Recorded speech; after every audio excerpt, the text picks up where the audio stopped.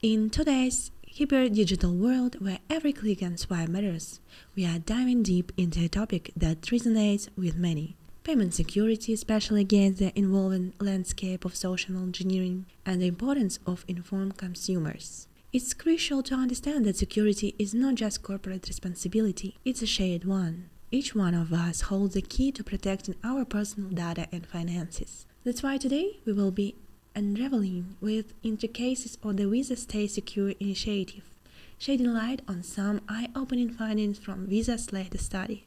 We will be talking trust, why it's so important, and exploring the situations in which people sometimes place their trust impulsively and become ensnared by deceptive language. And of course, we will arm you with actionable tips to steer clear of these pitfalls. Joining us in this enlightening conversation is Chарльzom Lobо, Senior Vice President and Regional Risk Officer for Central and Eastern Europe, Middle East and Africa at Visa. Let's dive in.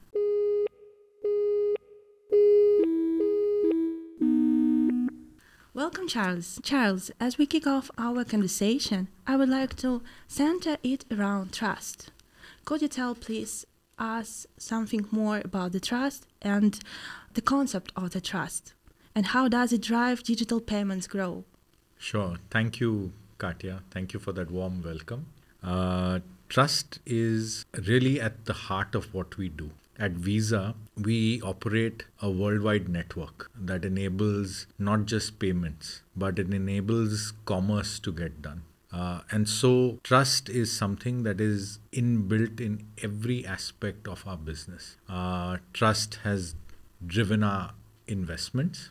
It's guiding our innovation. So really, trust is the cornerstone of how Visa operates. And there are a few reasons for this.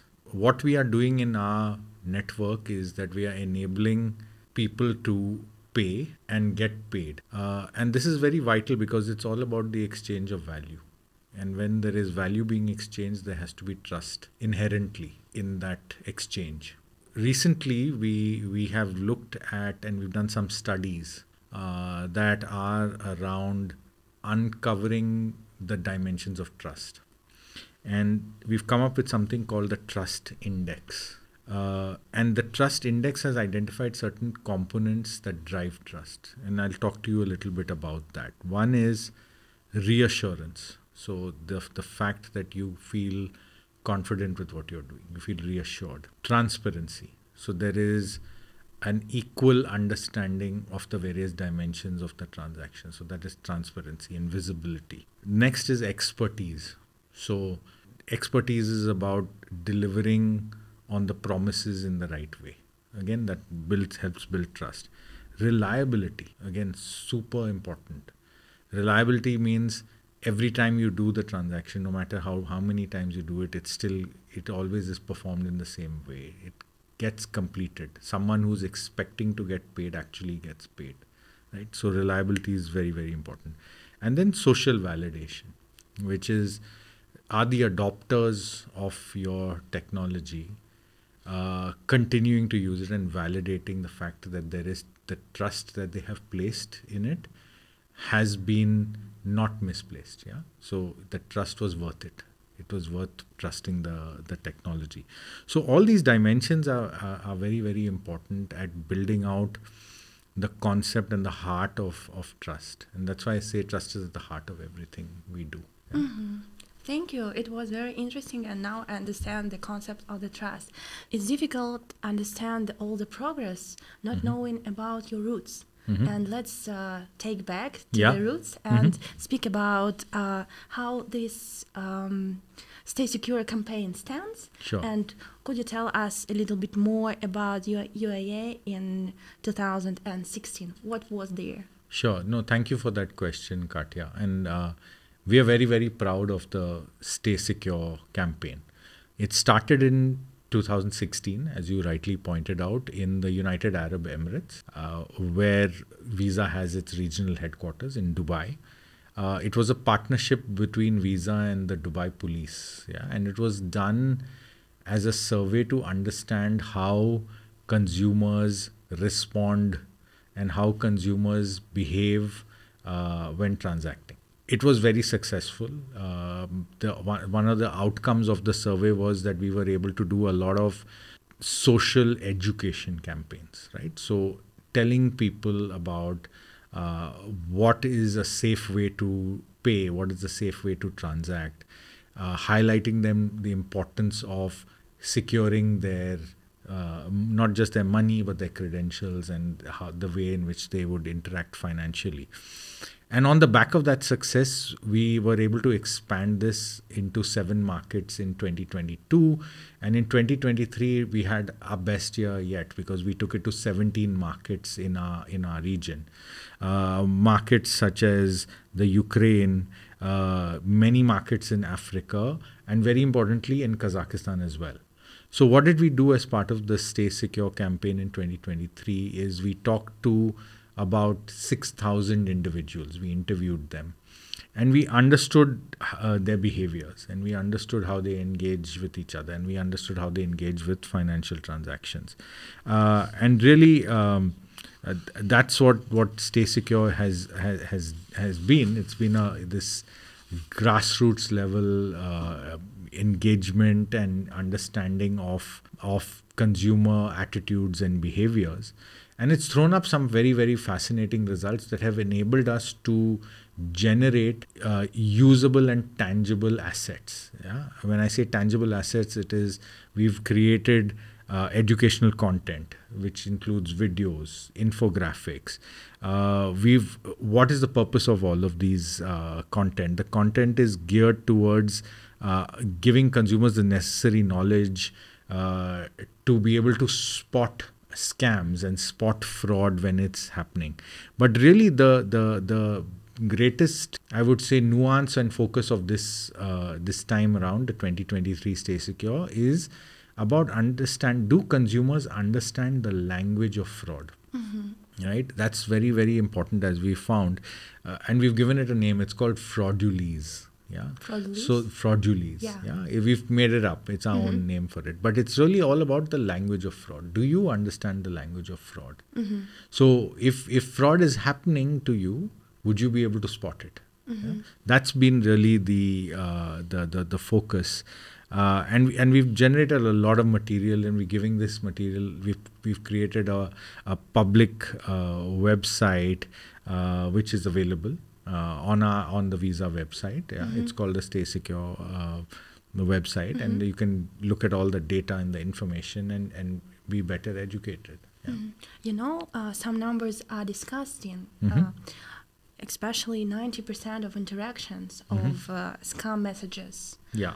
What do you think? How to improve the skill of understanding behavior of scammers, or how to improve our financial knowledge about this? Right? Sure. Yeah. And you alluded to a top line number. Let me explain a little behind that number. So when we talked to these close to 6,000 people, one of the most remarkable results that came out was the fact that over half of them, say between 50 and 60% of them, felt that they were very savvy, that they could understand the language of fraud and they could spot a fraud when it was happening. But surprisingly, of that close to 60% or a little more than half of the people, when the fraud was actually happening, they would miss it completely. 90% of them would miss it completely. So I call that costly confidence. Yeah. So it's like you are very confident that you are smart and you would be able to detect it, and you've heard about the different patterns of fraud, and you've heard about the scams, and you feel confident. Yeah. But that feeling of confidence is what actually prevents you from identifying it when it's actually happening and knowing when it's actually happening. And that's how people fall a victim to fraud. Yeah. The other thing is, surprisingly, within that same cohort of people who, more than half of them who felt very confident, they spend a lot of time worrying about their friends and family falling victim, right? So they've got this high level of confidence. That high level of confidence prevents them from actually spotting it when it's happening to them. And then they're spending a lot of time worrying about other people. Right? So you see, this is about human behavior and human nature. Yeah? And we're trying to, why we're talking about this and in numeric terms and data terms, because it can kind of brings home to individuals the fact that there's much more out there that's happening. There's more to learn. There's more to know, and you can't have costly confidence, right? So that's really the objective behind it.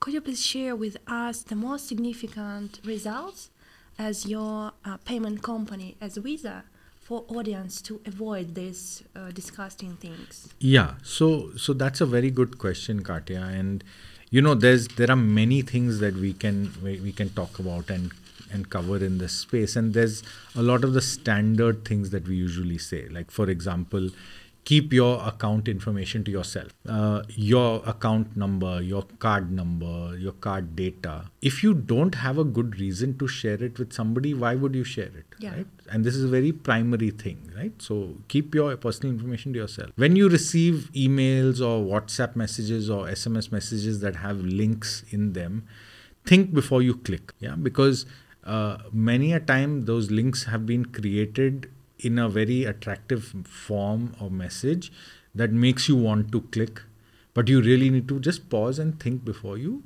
click.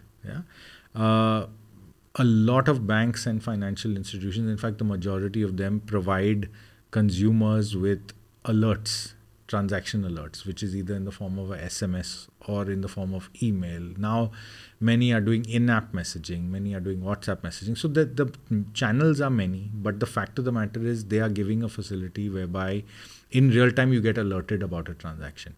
So if your bank is giving it to you, opt in for it or don't switch it off. And more importantly, pay attention to it. So when the alerts come, because many a time people kind of don't pay attention, maybe they get a little immune to it, but it's really important, right? Because this is your bank helping you know what's going on with your finances. So paying attention to the alerts is really important. And then know who to call with your finance. Know your financial institution, check their website, know where you can reach them. So if you see something that's out of the ordinary, call them immediately. So these are the very basic things that I can talk about. But I think there's something even more fundamental. I think the most fundamental thing is that if you receive a call or a message or whatever, stop and think, is this meant for me, right? Is it too good to be true? Because most of the time the fraudsters deploy strategies of being, telling you that there's the very great offer, and you fall for it. So just stop and think, is this too good to be true? I would like to listen the 3 most important goals as a Visa company for the future, maybe 2 or 3 years, how to avoid and how to protect your audience, your users in this direction. Yeah. So look, we've first of all, we've invested in the Stay Secure campaign.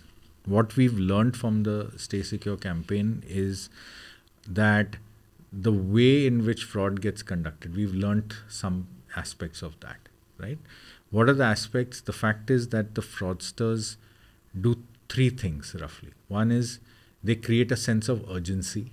So there's always an urgent call to action. The second is that consumers respond very positively to good news. So if you are told that you will get a prize, you will respond very positively to that. The third thing is that fraudsters tend to use very authoritative language. So they always say, you must do this, or you will, I'm calling you from the government department, and if you don't do this, you will lose your ability to transact. So we've studied and we've invested here, and we've learned these 3 very important dimensions, and we are talking to consumers about that. So one of the things we are going to do is we are committed and we are going to keep doing this, right? Because we believe that it aligns with our mission. Our mission is to uplift everyone everywhere, to be the best way to be paid and get paid.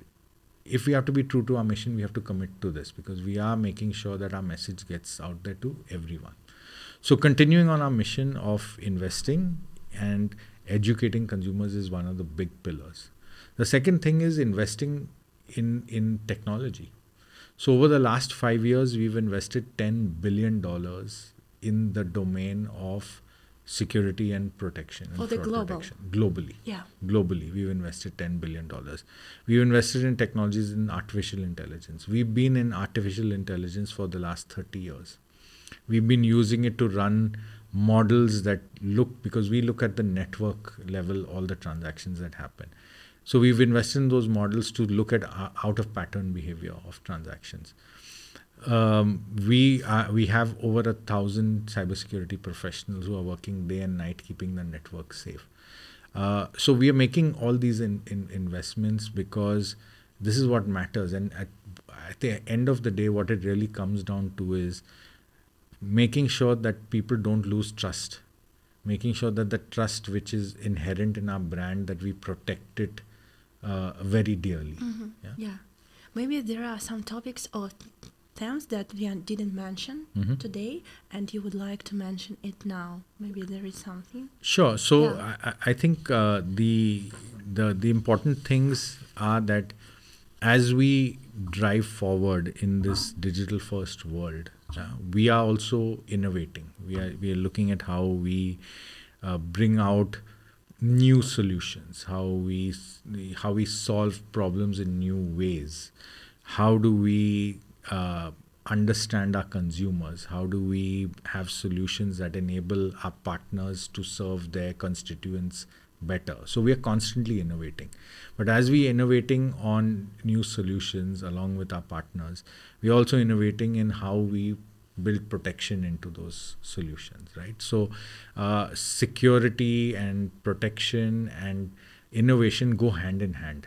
These are not things which are distinct. These are not things which are separate. So it's all about innovating to make the lives of people better. And inherent in that is safety and security, because that is at the heart of trust. Yeah. How do you think, is it necessary to collaborate with governments to build a very strong system of protecting citizens? Look, we are collaborating with governments all over the world. Right? We are collaborating not just with governments, but we are collaborating with regulators. They are all our constituents, right? And there is, we have some wonderful examples of very good partnerships that are aimed at enabling governments to fulfill their mission, as well as us to fulfill our mission, right? And the whole point there is that we find common purpose in uplifting our societies, right? And that's why we have some fantastic collaborations all over the world with government. So one of the last question is how to improve your skills as users, about how to avoid some circumstances of digital scams. Maybe one or two advice from you. Sure. I think the most fundamental thing is to be aware and present. So and the second thing is to just pause and ask yourself the question, does this make sense for me? Is this too good to be true? These are very, very fundamental and basic things. So being aware and present is about when things come to you in the form of offers or calls or whatever messages, if you don't feel comfortable or you don't feel okay doing what you're being asked to do, then don't do it. Just stop and pause and ask the question. And be aware, right? And constantly keep updating yourself on what's happening. Pay attention to the banks and financial institutions and governments, and we run campaigns to highlight and educate people. We are trying to do a better job of putting these messages out in situations, right? So situational messaging, situational education. So when I say situational education, it is about how do you educate at the time when a transaction is happening? So how do you draw people's attention at the time when a transaction is happening? Now, there's a lot of people doing a lot of things, but for the consumer, it's really about paying attention to that, right? Paying attention to that and then just asking very basic, simple questions. Is this meant for me? Is it too good to be true? And then, you'll be much more safe. Yeah. And the last question is about your aims in Kazakhstan. Can you name or can you announce the most global aim in Kazakhstan in this direction? Look, Kazakhstan is very important to our strategy overall. We have been present here for many years. We have a presence in Almaty. We have fantastic collaborations with partners and stakeholders in Kazakhstan.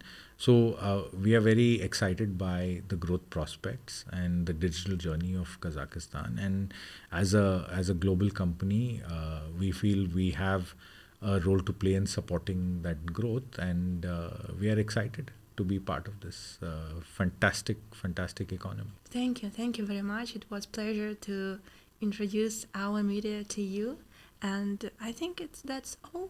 Thank you. Yeah. Thank you, Katya. Thank you very Charles. much. Thank you.